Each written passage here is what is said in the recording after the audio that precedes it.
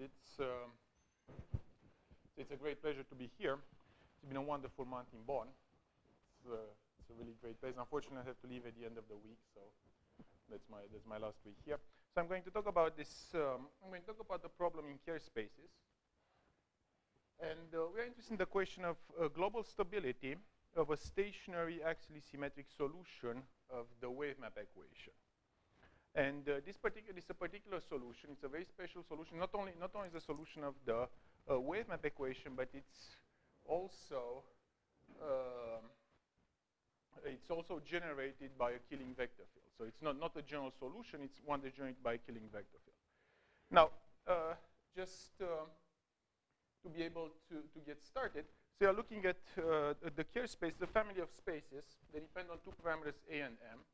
They're a little bit complicated to write down the metric, so one should think more of the picture than the exact form of the metric. So this is the picture, and this is the R is equal to RH, so a certain value of the horizon. We are in 3+1 dimensions, so this is like the time. If you want, this would be like the foliation, the time foliation of the space, and they're looking only in the forward picture. So now we have a metric that depends on two parameters. It depends on the parameter M, which is the mass of the black hole. It's a black hole solution of the Einstein vacuum equations, and the parameter A, which is the angular momentum. And the metric itself, so it's all an explicit metric. It reads.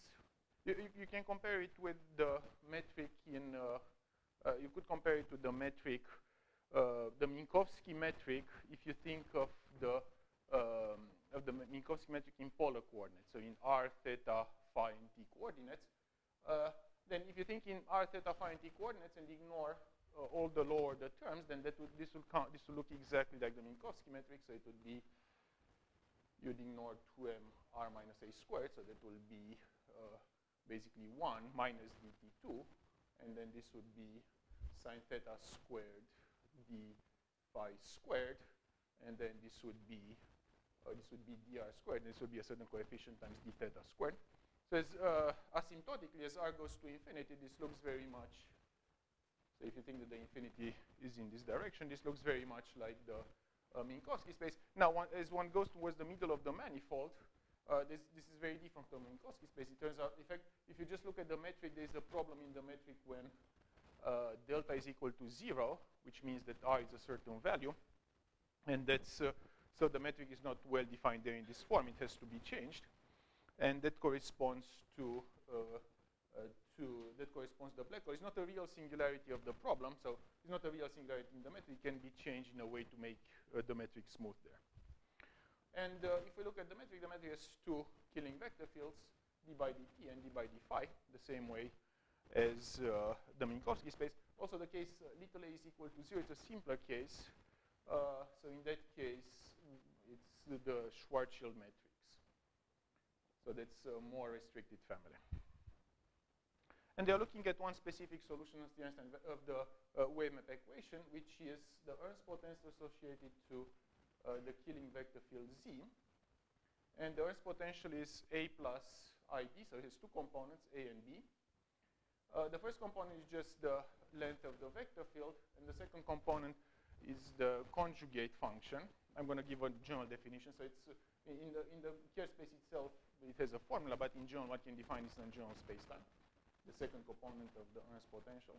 And the equation that this Ernst potential satisfies is the usual, is the wave map equation. The wave map equation, one should think that A and B, A is the component that's supposed to be strictly positive. So if you think of the hyperbolic space, then A is supposed to be positive, and B is the other component in the hyperbolic space. And this is how the equation is box A is equal to some sort of gradient in A and B, and box B some other gradient of A and B.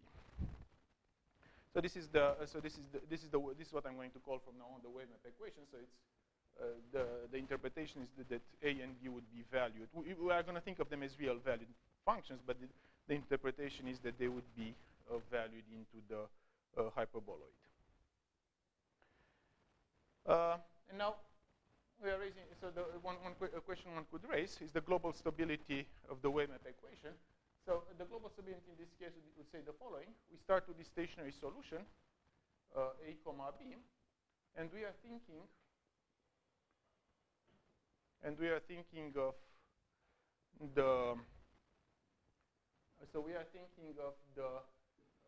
perturbations of the stationary solution, and the question that we are raising is this stationary solution A comma B, is it stable? So now to put it again on the board, so this is the solution that we start with, which is the Ernst potential associated with the Killing vector field Z in the Kerr space. This is the wave map equation is regarded as a function, as a solution from the Kerr space to the hyperboloid, and the question is if this is stable. And now the reason why of course the question of global regularity of wave maps has been studied a lot, and in Euclidean space been studied a lot, and by now there's a very, very good theory in 2 dimensions. And I just put a few names. I'm probably missing a lot of names of people who worked on wave maps, starting with Klainerman, Macedon, Tataru, Tau, Shata, Struve, Klainerman, Rodniansky, Sternbenz, Tataru, Krieger, Schlag, and Tau. I'm just thinking of some of the work that was done as far as regularity of the wave maps goes in Euclidean spaces. Now, in our case, we are not interested in the global regularity for itself. There's a good motivation to be thinking about the global regularity of this particular wave map. So it's a very particular wave map, of perturbation of this particular wave map. And the reason is that if we are thinking only of the axially-symmetric problem, so from now on I'm only going to be in the axially-symmetric world.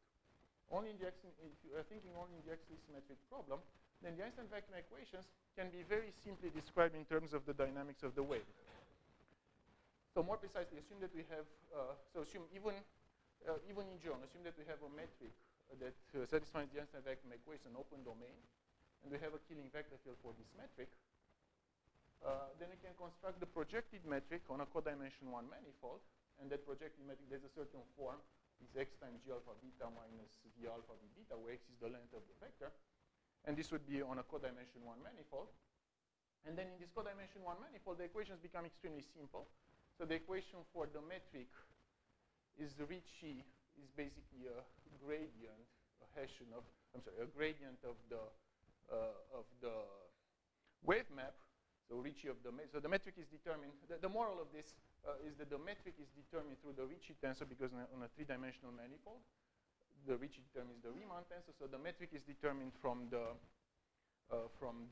wave map, and the wave map itself satisfies, so the function x and y satisfies the wave map equation relative to this metric.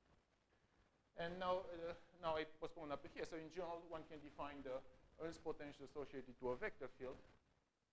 So this should be associated to V. Any vector field you have in the manifold that satisfies the Einstein vacuum equations admits an Ernst potential, and this would be the formula. It turns out that this is integrable, so one can define this as a potential. So the picture, if you want, in the axially-symmetric world is that the wave map is related. The metric is in some sense determined elliptically by the wave map, and the wave map captures all the dynamics of the evolution.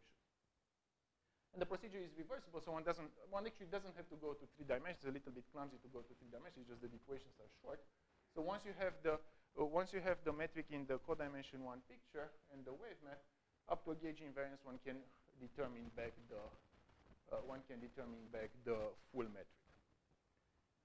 So in some sense, one can think that the stability of this particular wave map A plus IB associated to axially-symmetric to the axially-symmetric vector field is consistent with the full nonlinear stability of the Kerr family of solutions. If you think that you have full nonlinear stability, then only for axially-symmetric objects, then in principle the metric will want to converge to, in the long run, the metric would want to converge to, so will want to exist for a long time and perhaps converge to another metric, and this would make the wave map want to converge to the corresponding wave map according to the stability. Now, of course, consistent doesn't mean that it's equivalent in no way. It's much harder to prove the full nonlinear stability, but we identify another linearization of this relative to another simple problem that's consistent with the nonlinear stability. Now, if one wants to think the simplest possible problem of this type, the simplest possible nonlinear stability equation, is to think of the stability of the Schwarzschild family in the class of axially-symmetric perturbations with real Ernst potential. So we are thinking, if one can think only of axially-symmetric perturbations, and it turns out that the wave map equation, if we look at it again, the wave map equation, if B was starting out being 0, then B would stay 0 for all time. So everything is stable as long as if the Ernst potential starts out as 0, it will stay 0. So this will be consistent with the stability of the Schwarzschild family. So again, this is the equation. Now, if one is thinking of the full problem, then so this is the equation. Now we are thinking that we have a general solution of this equation, presuming that stays close to our original solution. If one is thinking of the full problem, there's been a lot of linearizations that have been proposed, and starting with the simplest one would be just the wave equation, box U is equal to 0. Then one can look at Maxwell equations. One can look at linearization of the null structure equations. So this is a more recent linearization of Holzegel, Dafermos, and Rodniansky. One can also consider this in Schwarzschild and in Kerr spaces, and one can try to analyze these problems with the hope of understanding the dynamics of solutions of wave equations. And I put here some work that was done. It's not intended to be comprehensive. It's just intended to give some idea of the people who worked on this. So it goes back to Kay and Wolf, Blue and Sofer, Blue and Sturmans, Finster, Kamran, Smoller, and Yao, Dafermos and Rodniansky, Marzola, Metcalf, Tatar, and Tohoneanu, Anderson, Blue, Luke, Sternbens, Tatar, Dafermos, Rodniansky, and Schlapento-Krotman, and Dafermos, Holzegel, and Rodniansky. So these are many problems. I didn't divide them. So some of them have to do with wave equations, like the first ones. Afterwards, one can also study the Maxwell equations. One can also even study the spin 2 systems, and one can study semi-linear problems. So, so now we can linearize our problem, and let's see what happens when we linearize. So looking for solutions of the wave map equation of the form A prime B prime is equal to A plus B plus a perturbation. And it's important to keep an A in front of the perturbation. So everything is, there's some dimensional analysis. The perturbation has to be, it's normalized relative to the original solution. And after we do, there's a calculation one can do to understand the linearization of the problem. And it turns out the linearization is not far from the wave equation, but it's not exactly the wave equation. So the linearization is, there are two functions, phi and psi, that correspond to two components. And the first one satisfies an equation of for box phi minus 2, and that it's a gradient term. And then, so this is a gradient term of form d mu psi, and this is some free term of the form, some free term in phi and psi. And the second one is box psi, and then it's also a gradient term, this time in phi, and then some zero-ordered term in psi. And there are nonlinearities that can be calculated explicitly. Now, so this is the linearization. Now, I wrote down the nonlinearities just to have a vague discussion about them, but I'm not going to. This is the only slide where we see the nonlinearities. So the nonlinearities, they are well defined. So there are several things one has to think about. First of all, they are semi-linear. So this is a problem that's semi-linear, and it has. They have. If one looks at them, they are terms of the form d mu phi, d mu phi. So that's a gradient, a favorable gradient term that has null structure. And then there's d mu psi, d mu psi. There's, however, one thing that one has to be careful, which is the fact they're only defined if the function psi vanishes on the axis. So this, the problem doesn't make sense if the function psi doesn't vanish on the axis. And even the linear part here, it turns out that this term, d mu a divided by a squared times psi, that only makes sense if the function psi vanishes on the axis. So this is the problem that counts as the linearization of the wave map equation. And now, So now we want to, so this is the nonlinearity. And now one could try to do several things. So now, now one can see how one could go. So one could try to study this by thinking of, there are several stages that one could do. One could think of just studying the linearized problem. So the linearized problem would be just assuming no nonlinearities. Then one could think of studying the nonlinear problem, which is putting in the semi-linear nonlinearities. There's also a simpler case, which is easier if we think about it, just to keep it in mind how these equations look, because these functions are kind of complicated. A and B, if one is to write down all the terms, they turn out to be very complicated. But in the simplest case, in which we are in the Schwarzschild case, then the system decouples. It turns out that capital B is equal to 0. So capital B is the Ernst potential associated to the vector field Z. And the equations decouple very nicely. And they are essentially of the form box phi is equal to 0. So the first one is just the wave equation. And the second one is box psi. And then this coefficient minus 4 divided by r squared sine theta squared psi is equal to 0. And that exact form of the potential is very important. So it's very important it's 4 as opposed to 3, for instance. And that's consistent with the fact that psi would have to vanish on the axis. So the axis is when sine of theta is equal to 0 in order for the equations to make sense. Now, so we want to set up a study for this problem, and there are at least two things that we need in order to be able to have a study. We need a good notion of energy that ideally would be conserved. Ideally would be a positive energy, and ideally it would be conserved. And we need some good function spaces. One could say that just to work with the HS spaces, but of course one has to encode the fact that psi is supposed to be 0 on the axis. So that's so we need a good function space for that.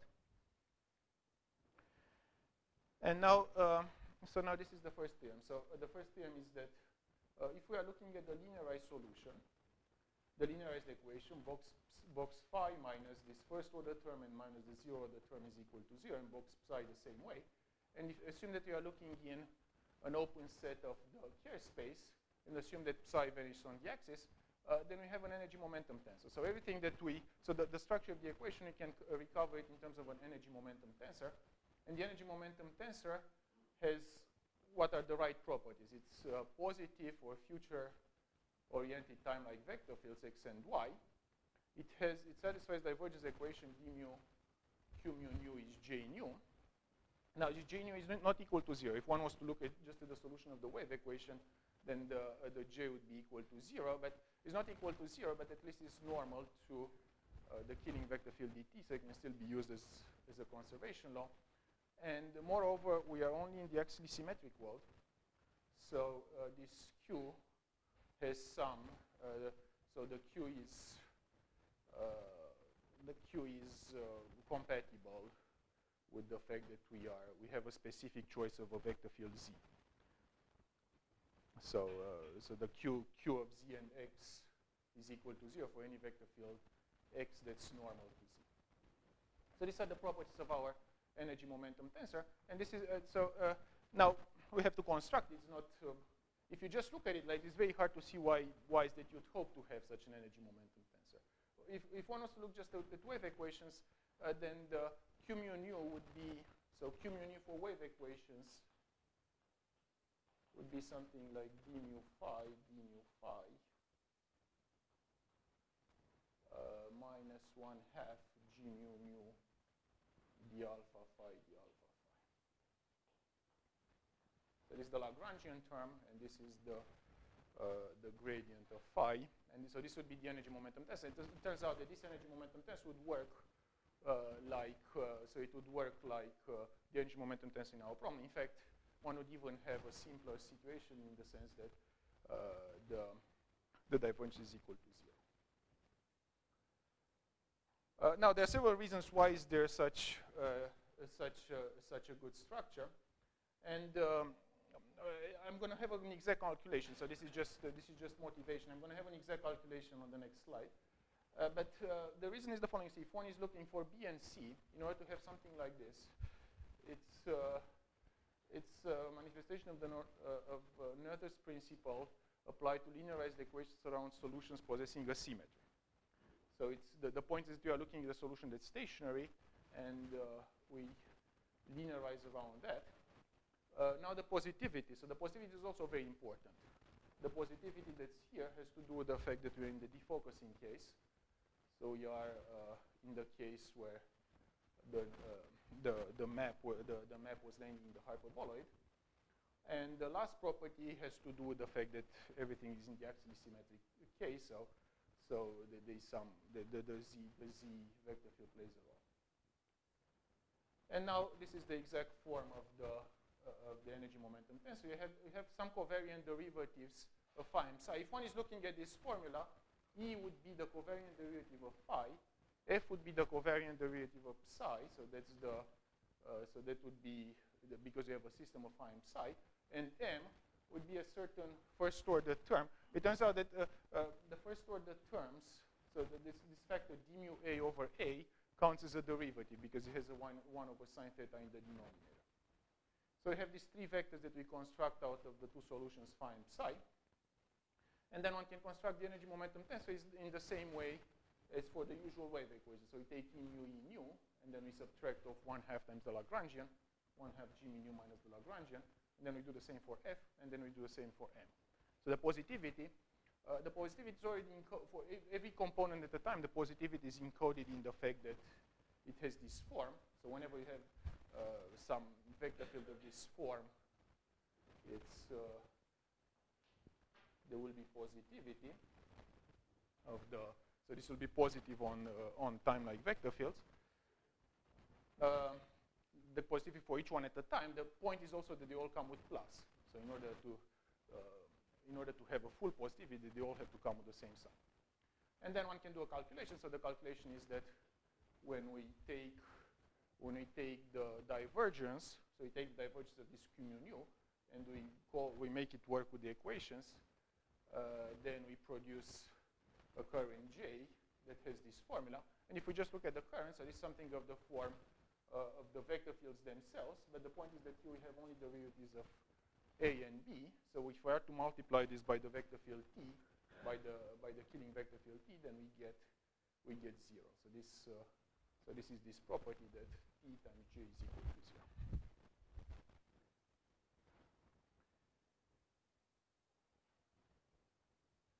Okay, so this gives, in some sense, the structure that one needs to have in order to be able to think of the problem. And I'm going to describe a result that. So this all work with Sergio Klainerman. I'm going to describe a second result that Sergio and I proved on the solutions of these equations. Now, in order to be able to state this, I need to make a change of coordinates. It turns out that the original coordinates that I wrote, they are the most standard coordinates that can be used. But in order to do analysis, one really needs to go all the way to the horizon. And in fact, we would like to go even a little bit beyond the horizon, which is a trick that seems to be in the paper of Marzola, Metcalf, Tatar, and Tohonano, to go a bit beyond the horizon. So we have.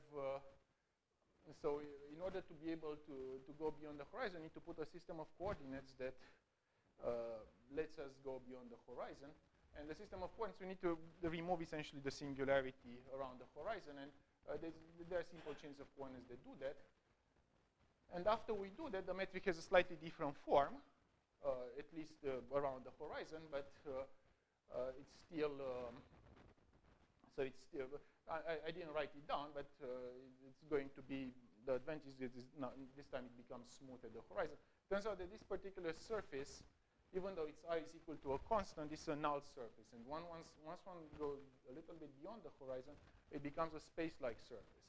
So the estimate that we'd like to do, if you want to think without that you are not in here, the estimates would be of the type that we have here a space-like surface, to another space-like surface, and here another space-like surface. So this is more like the geometric picture. And we have the so we have the vector fields d1, d2, d3, and d4, and the space as long as we are only looking for H1, it's very easy to define the space. So the correct H1 space that has to do with this problem is in such a way that all of these vector fields are in L2. All of these vectors, EF and M, are in L2. And it turns out that one needs is that phi and psi in H1, and psi divided by sin theta is in L2. So this is the space at the level of H1. One can also make sense of this for H2 and so on. One has to be a little bit careful with this component. And now, so I'm going to discuss an estimate that we prove. Now, one can prove energy estimates. What we are doing is we are proving simultaneous estimates. So the simultaneous estimates, it turns out that we are in the axially-symmetric case, and it's not too hard to prove simultaneous estimates in a way that, that's similar to the work of Marzola, Metcalfe, Tatar, and Tochanen. Now, to prove simultaneous, we want to prove a little bit more. So we want to prove a simultaneous estimate even stronger, in the sense that we only use as energy, so use something that can decay. If one uses basic L2 energy that just puts the usual L2 norm in the usual gradient norm in the energy, then that cannot decay. Now, we wanted to do an estimate that's stronger than that and with an energy that can decay in order to gain decay at the same time. So the energy that we use, we define the so-called outgoing energy density. So the outgoing energy density, we only take some derivative. So for one function, we take d1, so d1 over r, that's the normalized spherical derivative. We don't take both the dt and the dr derivatives. We take only the null direction dr plus dt. And then we combine, so the other derivatives, the dt and the dr derivatives, they are taken in a way that they decrease at infinity. And the exact combination, so the powers of r are very important. The exact combination is that, so the way to think about this is that one has the spherical derivative with weight 1, the null derivative with weight 1, and the derivatives, the dr and all the other derivatives with the outgoing null derivative with weight 1 and all the other derivatives with weight 1 over r squared. And the function phi also comes with 1 over r squared. That's the correct proportion. And then so we do this thing for phi and psi. Now for psi, we need to be careful that our, what we call the angular derivative, of course, is to carry. So the angular derivative also carries psi squared over sine theta squared. So this is the combination. Now, we're only in the axially-symmetric case, so it's not, the estimates are not as complicated at that level. And one critical ingredient that we need is that the set of trapped null geodesics, they are confined into a codimension 1 set. The ones that are relevant, so the relevant trapped null geodesics, they are confined to a codimension 1 set. One doesn't have to do very complicated analysis at that level. It's almost as we could think that we're in Schwarzschild. This would always be the case in Schwarzschild. In the general case of Kerr spaces, this will not be true, but because we are in the axially-symmetric case, then we can still find one surface and work as if that's the as if we are in Schwarzschild. And the spherical one. R and T. And you can put that, but for 2 and 3, you have to put the weaker combination in order to make it decay. And d1 is normalized, so that's d1 over r squared, that's the strong derivative. Okay, so the surface to look at in the Kerr space is a very explicit surface. There's a solution of the equation, and the equations are q minus 3mr squared plus a squared r plus ma squared. It turns out to be through the calculation, and it has an exact solution. Says the solution r star that's really close to m.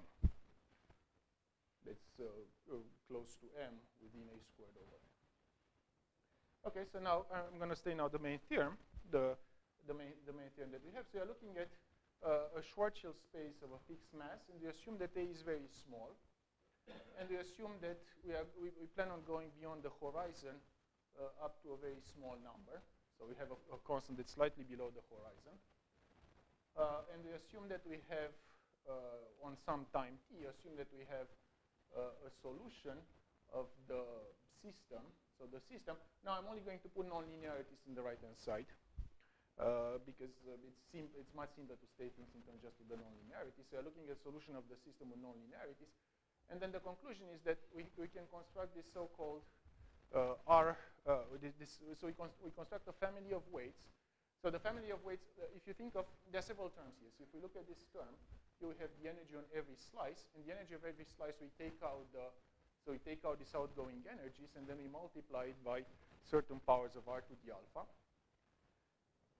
And then the simultaneous estimate that we prove is the fact that if we look at this energy, this E alpha energy, if we look at the E alpha energy at the fixed time, that controls the E alpha energy at the final time, plus a strong bulk term, and the strong, there's also the contribution of the nonlinearity. That let's not think about this now. And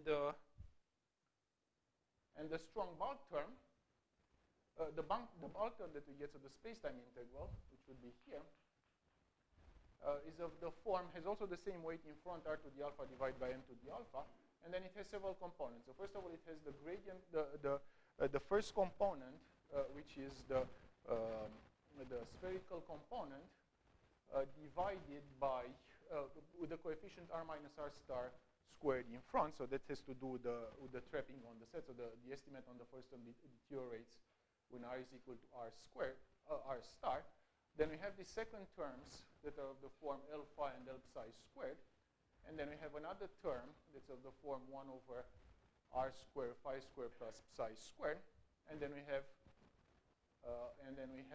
the r derivatives, also the coefficient of m squared over r cubed. So you can see that the r derivatives, they are weaker by r squared than the L derivative.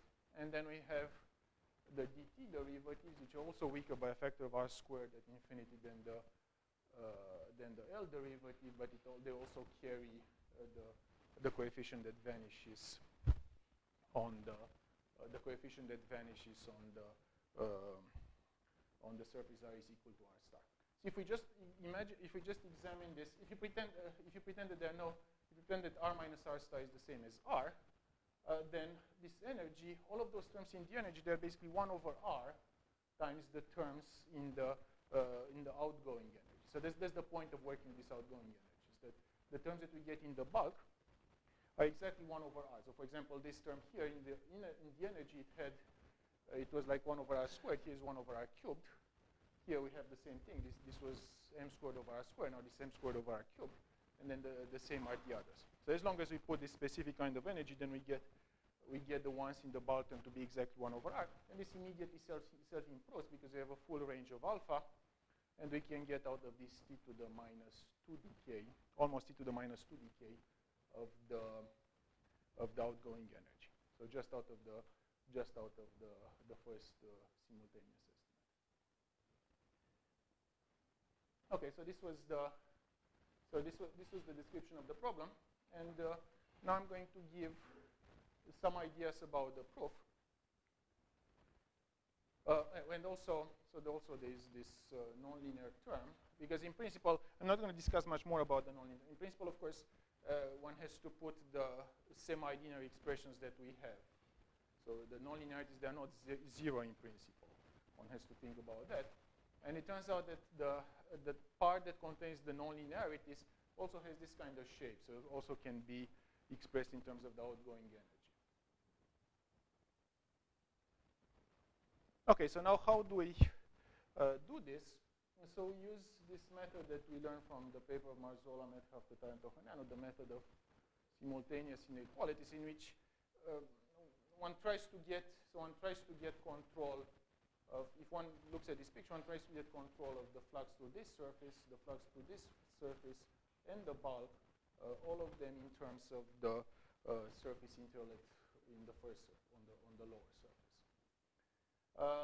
Also, the idea somehow to think, there was an earlier work using these R-weighted estimates, at least along the null hypersurface. So one can also think of doing null hypersurface. So on null hypersurfaces, this was used before by Differential and Ionescu, and also by a student in Princeton, so a student in Princeton. I don't know. So so the main point is to get simultaneous pointwise decay, and once we get the simultaneous pointwise decay, we also so the outgoing energies, they will decay like t to the -2 minus alpha. In principle, I can also put more vector fields in order to get pointwise decay. So this will be decay of the energy, but if one puts like the rotational symmetries and other symmetries, the dr symmetry, then one gets more information. Now we use energy estimates, and of course we have several issues as compared to the problem to the wave equation. And one of the main issues is the fact that our energy momentum tensor is not as precise. There is a bulk term. Okay, so now I'm going to describe what we use. So let's pretend that there are no nonlinearities, so as not to have to write them down.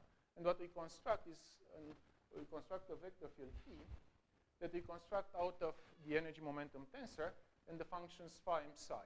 And the form is the following. So P depends on there are four things in the problem: x, w, so the multiplier is x, w, and then m prime. And the vector field P depends on all of them, so it's q times x plus w times phi e mu plus psi f mu. And then we have d mu w phi squared plus psi squared, and one more term on phi squared plus psi squared. And then if we go back to the equation satisfied by q, then we get a divergence identity for P. And the divergence identity has several terms. So first of all, we have the term x times j that was coming from the fact that our first divergence identity had the term. So our first divergence identity had a term that was not 0. Then we have q times pi. So if x was a Killing vector field, this wouldn't come in. But if it's not a Killing vector field, then that's the term that's going to provide positivity of the space-time integral. Then we have a Lagrangian term. The point of the weight w is morally to make the term in the first line of the space-time interval to make it positive. And the only way that's positive, that can be made positive, is to allow for a Lagrangian term. And then we have phi times n times grad, so phi times n times grad phi, and then we have phi squared. So they are written in some sense the level of the maximum number of derivatives. So the first terms at the top line would be the first order of derivatives. Then the second term is 0 order times first order, and the last term is the 0th order of derivative. One should keep in mind, however, that the hardest part is not to prove positivity of the first order terms, is to prove positivity of the last term. So just to get the positivity of the last term, that requires the most work. And also so this is the surface integral. In the surface integral, one can also integrate by parts. In the bulk integral, one cannot integrate by parts. Okay, so now I'm going to. So now this is the. So just to recall, these were the objects that you're looking at. So you're looking at the three vector fields E, F, and M, and they're looking at the energy momentum tensor Q, which is the usual energy momentum tensor built out of E, F, and M, and we have J, which is the current that's left after the divergence. And there's one more problem, which is that our current, if we just look at the current, it has a derivative of the form d nu a over a. Now, if the vector field that we are applying is the t vector field, the Killing vector field, that doesn't matter. But if we are planning on using other vector fields, then this d nu a over a, of course, is very important. It's going to create a singularity that's worse. In some sense, it's worse than the maximum number of derivatives should be allowed to have. So what we need to do is to correct that. So we need a further correction of the vector field P. And we take this first order correction and we subtract it. And it turns out that after we subtract it, we can replace the J term with, there's only one term really that's problematic there, and we subtract off this term by replacing the 0th order correction on the surface integral. Okay, so now basically we have most of the ingredients that we need to run the proof. So in order to be able to run the proof, what we need is to arrange.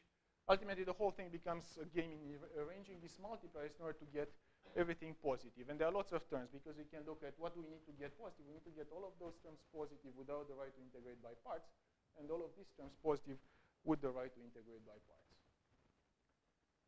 So in order to achieve all of this, we use four multipliers. So the multipliers are of the form x, w, m, and m prime, and we use 4 of them. So there's the first one, which is in the trap region, which would be, it actually extends all the way to the horizon, but is most relevant in the region around the trap set r is equal to 3m.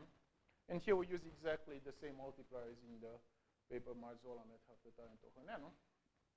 And this multiplier is very good to get some of the first order terms positive with the correct coefficient. So if we remember what we want to do for the space-time integrals, you also have to have those factors in front of them, because otherwise it wouldn't be possible to get them positive. So there's a certain shape that gets those to be all positive.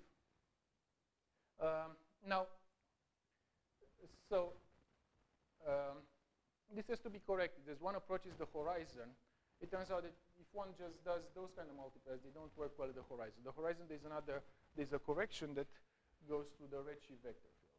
And the redshift vector field can be very well combined, so it's just, it works very well. So it works very well as a correction near the horizon. And again, we use pretty much the same construction as Marzola, Haftar, and Tohonenu with the additional redshift vector field. Now, so far we solved the wave equation. So far we didn't think about the new ingredient, which is this new term j that we have to think about, and now we have to start thinking about it. It turns out that the contribution of this term j is not too relevant near the horizon. Already we took out the piece, the highest order derivative piece, so that's so that way we weaken it enough near the horizon, but there's still a trap region around, which turns out to be it turns out to be a region between r star and 4m for some reason that I can't quite tell why it is. It turns out that there's a region between r star and 4m where if we just use the multipliers that we're working for the wave equation, we get something that's negative. It doesn't have the right sign. But in that region, we can further correct. So it turns out that the structure for the psi is stronger because we have a stronger energy. Not only we know psi in H1, but we know psi divided by sine theta in L2. So we have a stronger energy, so we can correct that. So you can put a new multiplier closer to that region, and we can correct. So we can correct the term. So we can correct this term that was coming from the J. And now, in order to be able to get the outgoing energies, we have to construct a suitable multiplier at infinity. And this is a little delicate. So in order to get everything positive, it's in your best interest to put a big multiple of dt at the end, because that will make the vector fields more time-like, and that will make the surface integrals positive without affecting the bulk integrals. Now, it turns out that in our problem, we are not allowed to put a big multiple of dt at the end, because that's going to produce energies that are not outgoing. So the only way we can deal with it in order to keep things positive inside and not getting too big at infinity is to construct a multiplier, a vector field of this form. So you have a vector field that's f, you should think, is like r to the alpha divided by m to the alpha. And then g would be a function that's very big at the beginning, and it becomes very small. So there's a combination. So f grows and g decreases. So g is going to be very big and almost constant for a long time. And at infinity, it decreases in order not to. It has to decrease in order not to mess up with the outgoing character of the energy. So that's this is the so then we put everything together and we collect all the terms, and at the end of the day we are able to get the positive,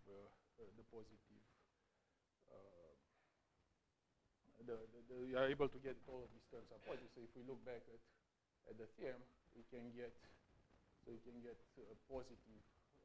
The integrals on the surface would be positive, and we can get all the terms in the bottom to be positive. So that's the. So in principle, now given that, one gets, as I said, one gets 2 to the power 2 minus t to the power 2 minus alpha decay for the square. So this means almost 1 over t decay directly out of the. One also has to give up some of the derivatives in order to get rid of these factors. So if one starts with more derivatives at time 0, then one gets pointwise decay at a lower order of derivatives, and that in principle can be used to go back to the nonlinearities, and we can go back to the nonlinearities and look at the full semi-linear problem. So that's so this is the plan. Of course, if we go back to what we really want to do, which is this simplest possible nonlinear stability question. Now, it's easy to see that this is still very far. In my mind, it's still very far. I know that there are other people who are working on it, but this is still very far because we depend very much on, in order to run these arguments, we depend very much on knowing that the metric is Schwarzschild. Imagine that you have a metric, it's not exactly Schwarzschild, it's not stationary. So then, unless you can make it converge somehow, but how are you going to make it converge? It's not. So all of these theorems that I describe here, including this one, are basically statements when you fix the metric and you run either a linear problem or semi-linear problem. But the problem in which the metric can change it as well, which would be the full nonlinear stability, that seems to be pretty open. In fact, I'd be very happy here even to just reach time 1 over epsilon squared. So start with metric that start the perturbation of size epsilon. Can one go to b constant over epsilon squared, which would be like little constant over epsilon cubed for space-time. Even that, I don't think it's now. Okay, I'm going to stop here. Thank you.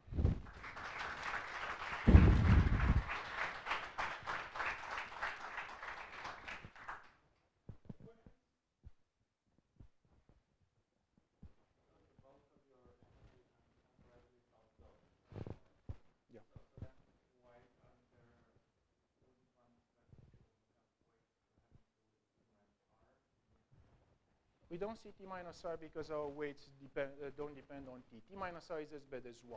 In principle, you could say you could improve that. So t minus r, in the way we see it, is through 1. That's why you have 1 over r squared. We cannot see t minus r with what we know. But one could see it at the next step. There is more one can do. It's, one would have to see it at the next step.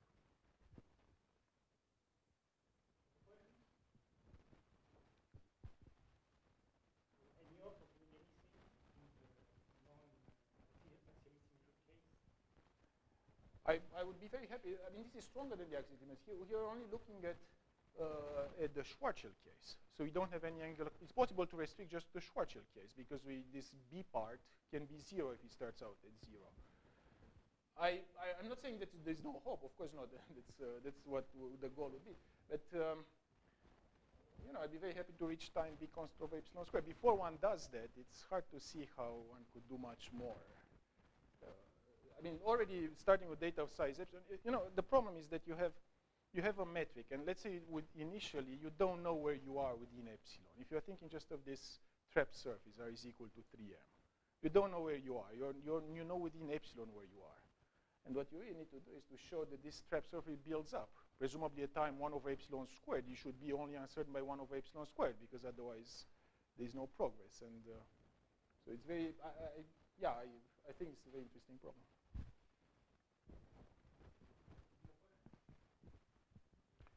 Thank you.